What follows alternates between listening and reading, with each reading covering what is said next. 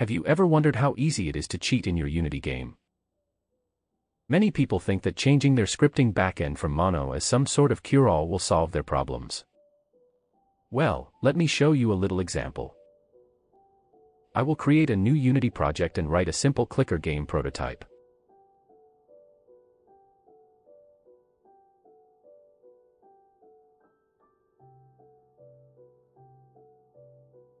Now you can click, get clicks, and buy nothing.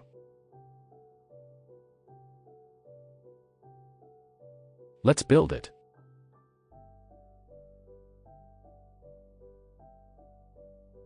It is easy now for me to change the clicks with Cheat Engine or other similar tools.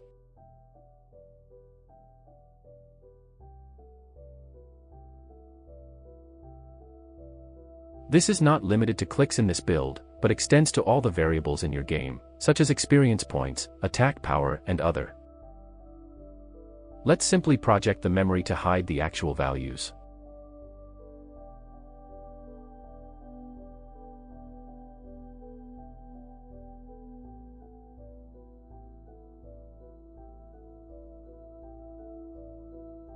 Cheat Engine no longer finds it.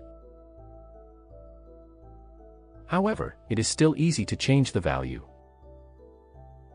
I can use the popular dumper tool to effortlessly dump metadata and get offset strings and signatures. Now that I have the offset and the signature of the original method, I can create a new C++ project and write a simple hook that changes the value when called using the MinHook library.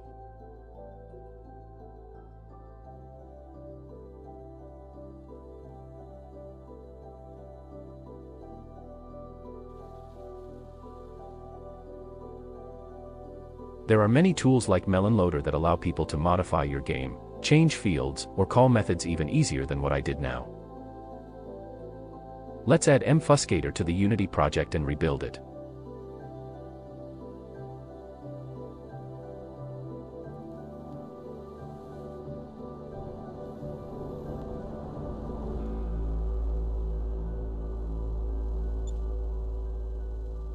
It seems that everything works as usual and nothing has changed. But let's try using Dumper again.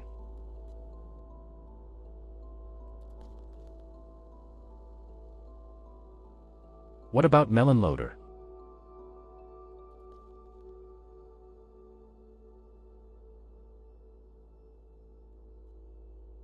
Mfuscator has modified the Unity editor, making the build pattern unique and the metadata encrypted.